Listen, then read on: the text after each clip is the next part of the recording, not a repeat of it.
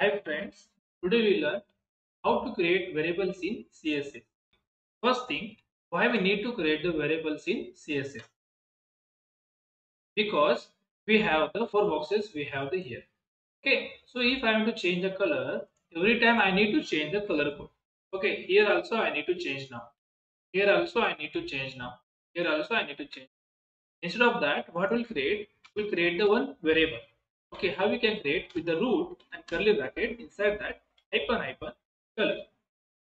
Okay, dash and bg. The same color code we'll use the here for that this variable. And how we can use the this variable here? Let's say I'm removing the color code here. I'll use the var inside that variable name. I will copy it.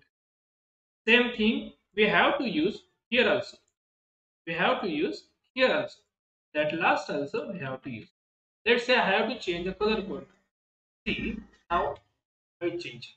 Otherwise, if I'm removing this color and I'm giving as a red, or all boxes color got that change.